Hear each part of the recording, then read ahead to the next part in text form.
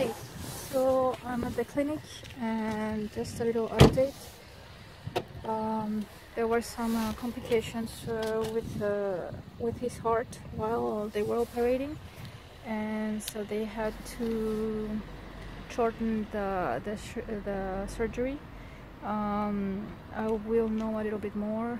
I'm going to go talk with the doctor, and I will be telling you what's going on.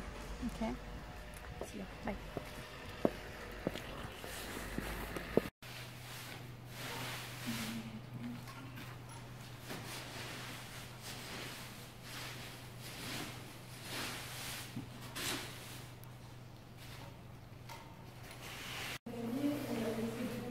I am waiting for the vet to come, and he's hungry, so he's trying to eat his bedding, which is not eatable, of course. Poor baby, Tisha.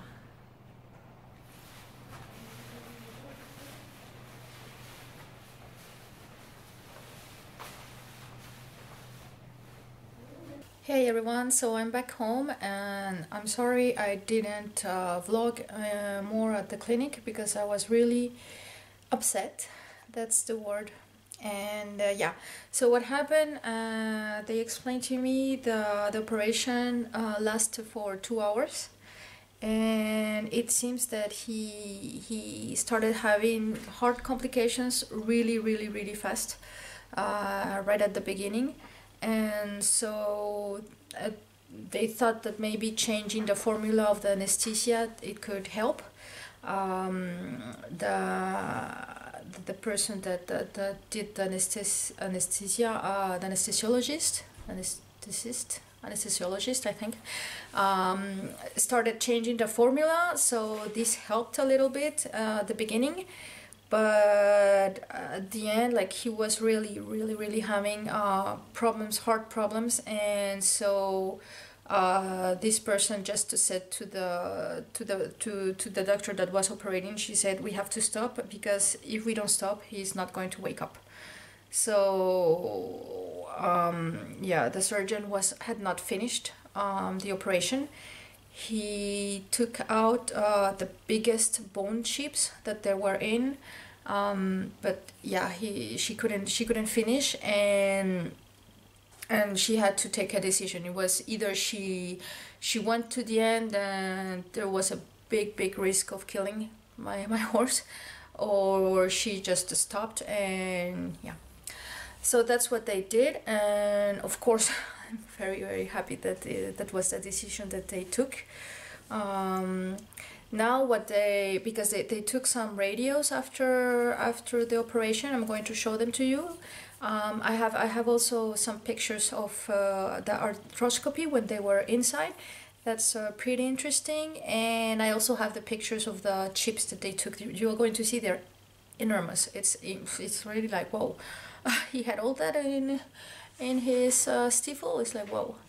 Okay, so yeah, what she explained is that she took out most of the things, and with the radio that they took afterwards, you can see that there's still one chip in there that it's pretty big. It's not as big as the ones that they took off, but it's like, yeah, pretty important. And the thing is that because she didn't have the time, she doesn't even know if this one is like surrounded by tissue, so okay, so it's not going to hurt him anymore, or if it's also loose and she should have taken it out. But yeah, so we'll see.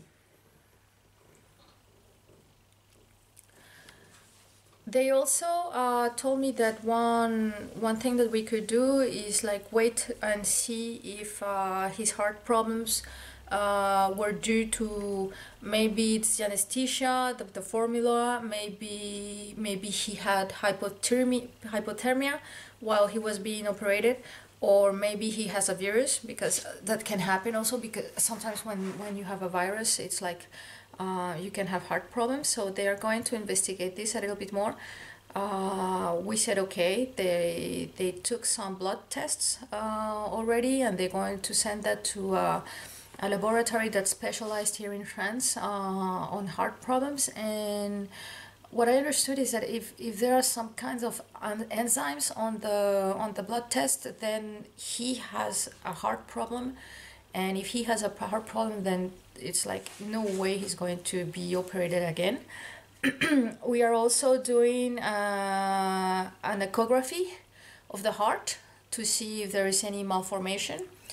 And the last thing we will be doing is an electrocardiogram that is going to last for one whole night, so that they can know if there's a problem with his heart rate.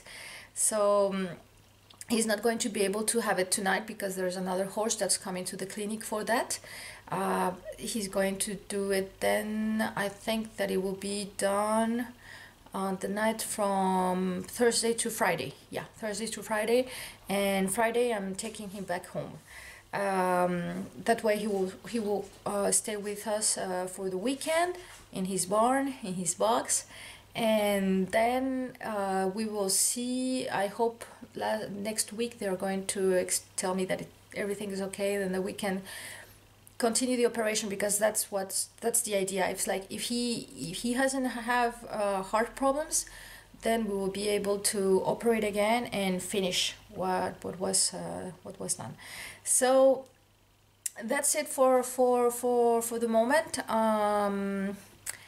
I'm going to, like, from now till Friday, I will be going to see him every day after work. I will take some time to stay with him, and yeah, nothing much is going to happen. So I will keep you posted on what's going on with his heart from now. But yeah, I'm so happy that he's with us. I was really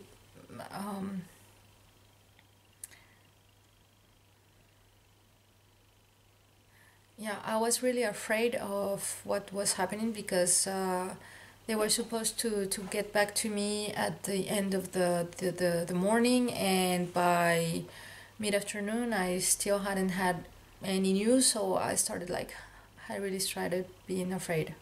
And well, finally something was going on. So yeah. So see ya later. Bye. So as promised, these are the pictures from the arthroscopy. These are all the bone chips that they took out. The two big ones, they are really, really enormous, and you can see it better on the next picture when you can compare it to my hand. They were really, really big. It's like it's incredible that they didn't hurt him before. Now, yeah. These are the photos now from the arthroscopy.